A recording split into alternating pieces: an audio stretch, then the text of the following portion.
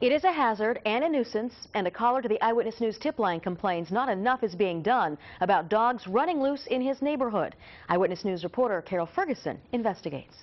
Well, our viewer lives in Oildale. We went out for a look this morning, and in less than an hour, we saw the problem firsthand. There's a lot of dogs running loose. We spotted this pair almost immediately. The bigger one has a collar.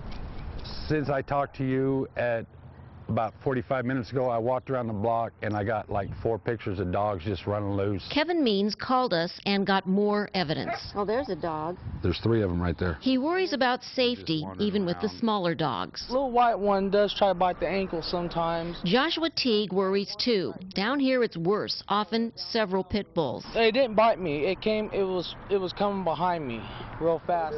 I just need, help. Means also wants answers. What are the leash laws regarding people with dogs on leashes? At all times, an animal must be secured by its owner. Kern County Animal Control Officer Nicholas Riddick says by law, owners must keep dogs on their property. Whether that be from a fence or some kind of periphery that allows the animal to be contained. When walking a dog, it must be on a leash.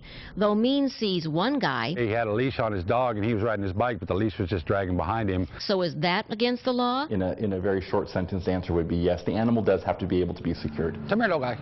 Come here. Means worries about the safety of his pet and his neighbors. We saw these dogs scurry around this woman. Dogs loose in the neighborhoods, darting between cars. If it's a law, if they should enforce the laws. In order to enforce the law, the violation does have to happen in our presence. Riddick says officers will come out. They do have to prioritize the most dangerous situations, but they also need your help. It is vital that you contact animal control so that we can go out there and do our job in ensuring the security and safety of not only the animals but the public as well. Now here's that number to reach Animal Control, 321-3000.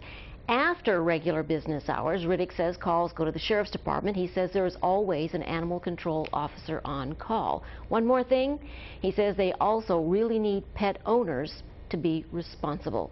Back to you.